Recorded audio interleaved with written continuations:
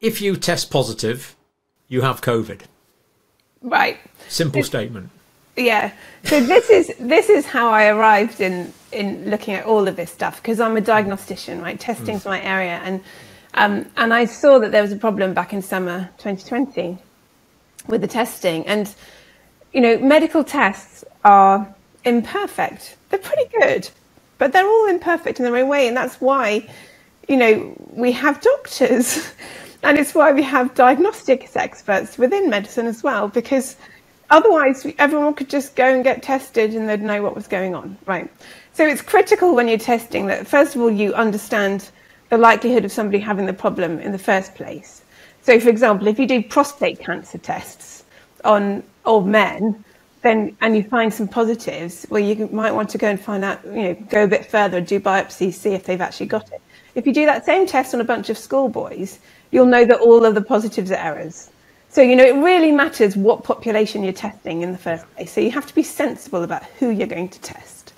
And then when you do test, you have to have a test that's going to give you a meaningful answer.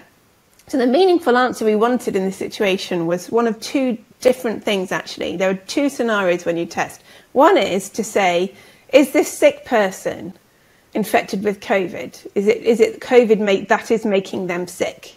And that's a separate question, which would require a slightly different type of testing. Yeah. And the other type of testing is this person infectious? Those are the two questions. And the way the testing was set up, it didn't answer that last one. It was set up so that it would say positive on the basis of 3 to 4 viral particles in the sample that was tested. Now, you can get 3 to 4 virus particles in a single aerosol in the air or a single aerosol in the lab, and then that sample could get contaminated and could come back as a positive. So that was a really crazy way to set it up. But I mean, I have some sympathy for when you're setting up a new test for going to the wrong extreme, right? So as in at the beginning, when we didn't know so much about what was going on, and you wanted a test to find possible cases in a country where you thought there wasn't any disease yet, then you might set it up to find anything, right? Anything. We just want a test that's going to pick anything up. But as soon as that's not the situation anymore, you have to adjust how you test it. That's the thing. So I will forgive them for how they set it up, but not for not adjusting it afterwards. And but even then, the idea that 3 viral particles is going to indicate that you are infected, infectious, and therefore need to be quarantined for however long period of time does seem a bit extreme. But it is extreme. And I think one of the massive problems here is the word infection, which doesn't have a proper definition. And it's just so limiting. People use it to mean different things. So, if you've got, if a virus is causing you to be ill, I think everyone can agree that's an infection. Yep. If a virus is replicated in your cells, but your immune system has dealt with it and you never have a symptom, shouldn't we give that a different word, right? That needs a different name.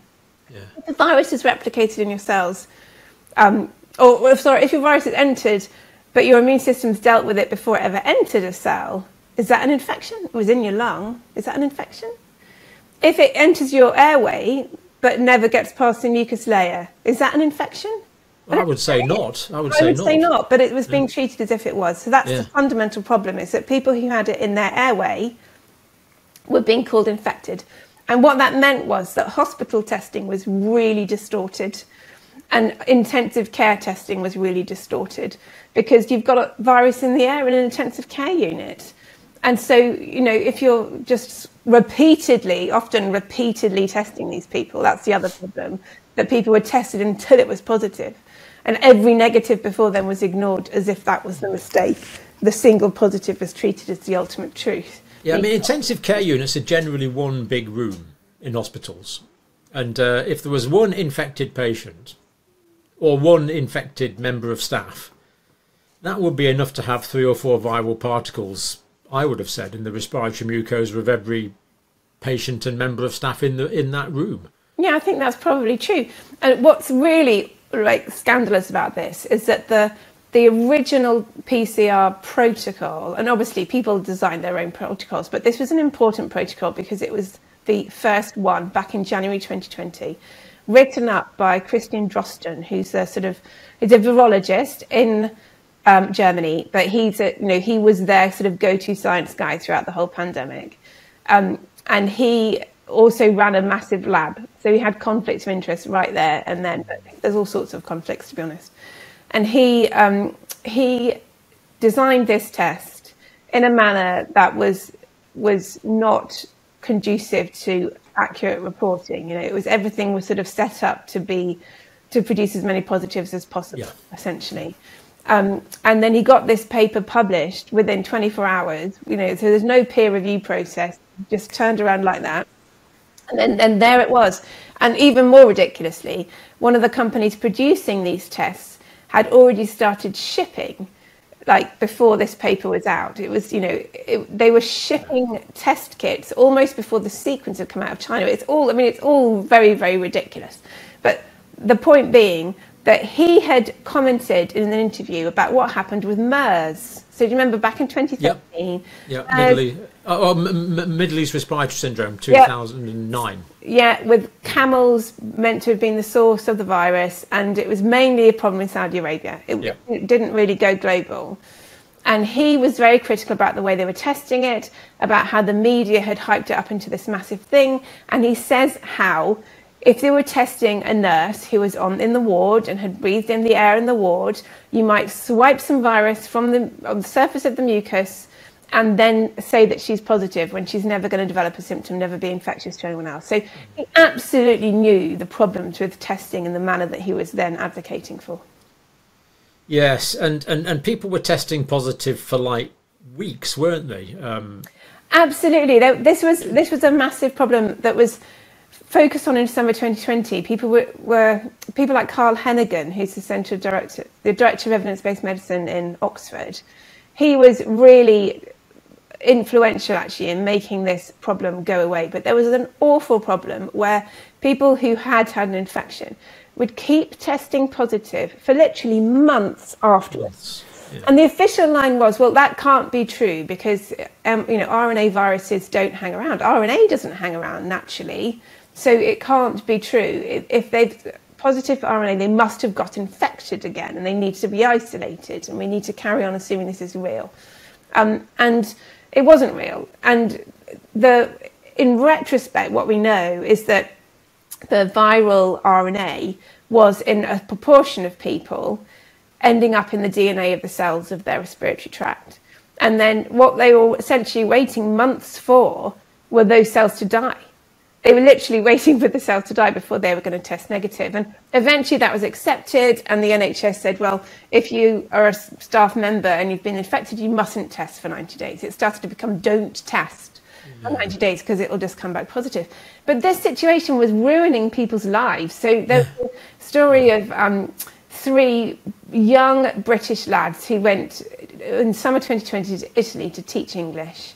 And they ended up in an isolation in Florence where they were sort of down a corridor from each other and they could message each other on their phones, but they only ever got to see each other when they were being tested again.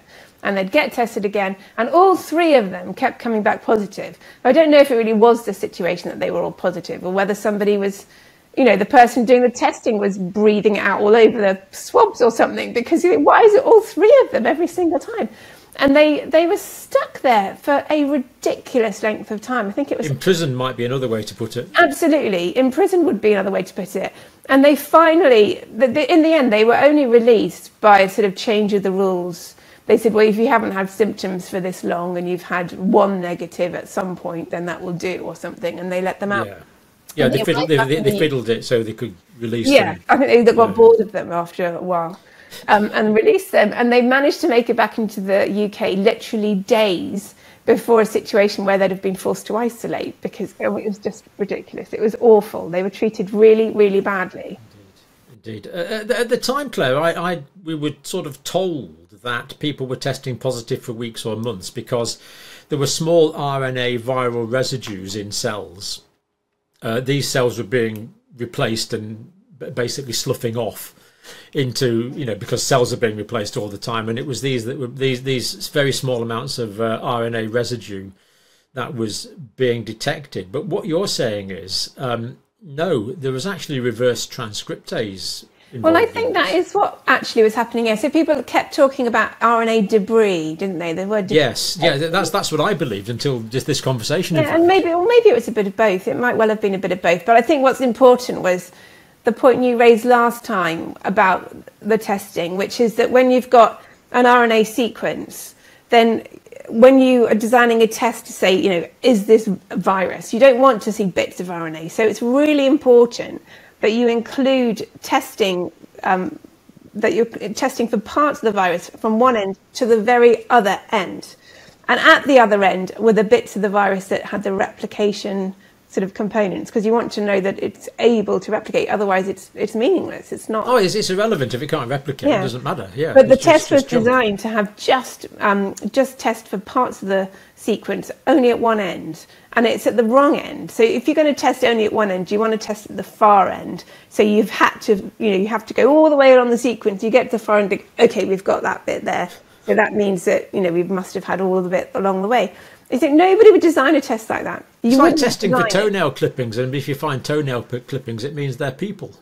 It is exactly like it's exactly like that. Or it's like the sort of, you know, you're going to the forensic DNA at some kind of crime scene, and you think you've caught them red-handed. You're like, they're not there. They're not there. Yeah, exactly. Yeah. Last question, Claire.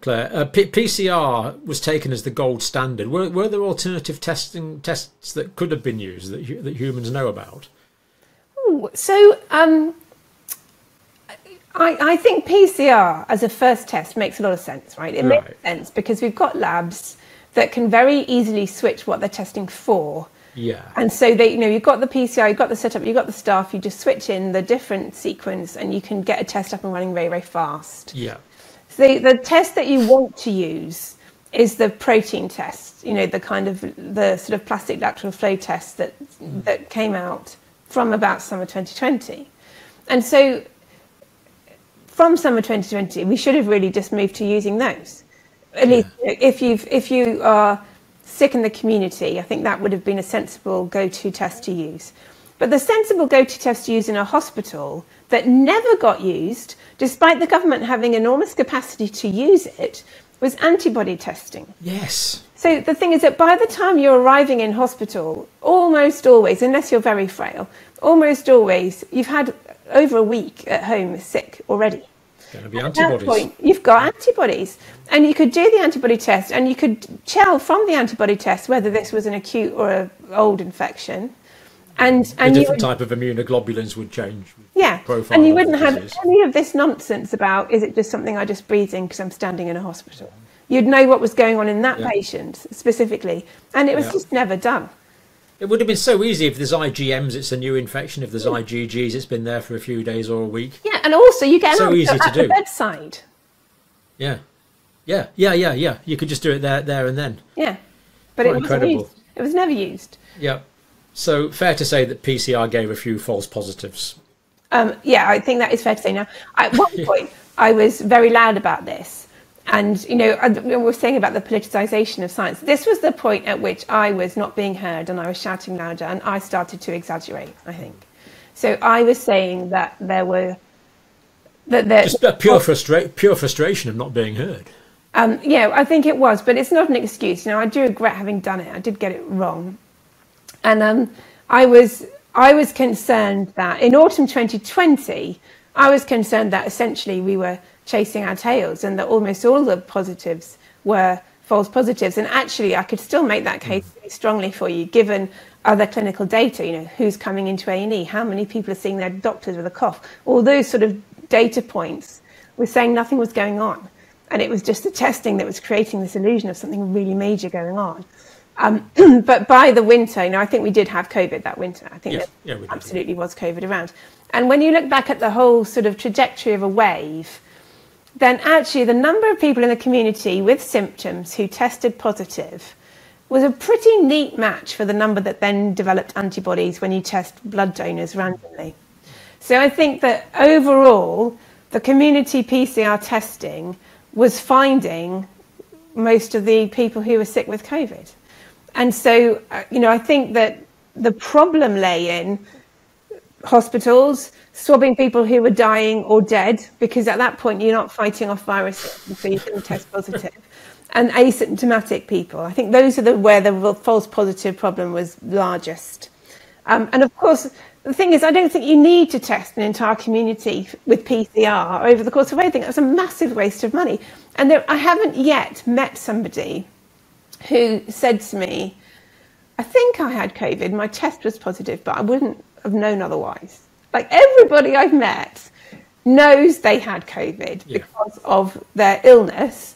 And if it wasn't their illness, it was the illness of their partner or someone else who'd been there at the time, that was just so characteristic. It was I think it was characteristic. I have arguments with people who don't think it was, but I think it was characteristic enough. It lasted a lot longer than other infections. There's a qualitative component, isn't there? People know they felt different to other infections that they've had. Yeah, and there were some slightly weird symptoms associated with it. So one of the symptoms I had that I thought was really strange was eye pain when I looked sideways. That was a really odd symptom. Anyway, and then there's the loss of smell thing. And people say, people always lost their smell with cold. So they didn't lose their smell for months. That's new. Yeah, so but when you look at it like that, you think, well, why did we have any testing at all? If people know, then why did we do all that? Why did we spend all that money? Yeah, it's the demigration of clinical diagnosis, really. Absolutely, and actually that was critical, wasn't it? Because in the past, if you were going to come up with a new diagnosis, you produce a sort of a list of symptoms that you think are characteristic of a syndrome. And then based on your understanding of this syndrome, you start to try to think about the molecular biology of it, and come up with a test for it, and see if you can find a test that will tell us more about what's going on here. But once you've identified the problem in the real world, in the real clinical world. Yes, exactly. That will just help clarify for an individual whether they're part of that group or not. Yeah. But with this, it was completely inverted. So instead of a cluster of symptoms being the critical information with the test as icing on the cake, the test was it. If you were positive for that test, that was your answer. And of course, when that's inverted, a ridiculous thing happens where people who've got a positive test might have any and all sorts of symptoms, and then they all get attributed to being COVID just because they had a positive test when they had that symptom. And then you get the situation of, well, I haven't got any symptoms at all. And then that counts as well. Because that counts as asymptomatic. Yeah. Which we're not going to get round to on this video. But if Dr. Craig agrees, we can do that on a future video. So you're going to have to stay tuned for that one. But we've covered quite a few beliefs there, Claire. So thank you very much.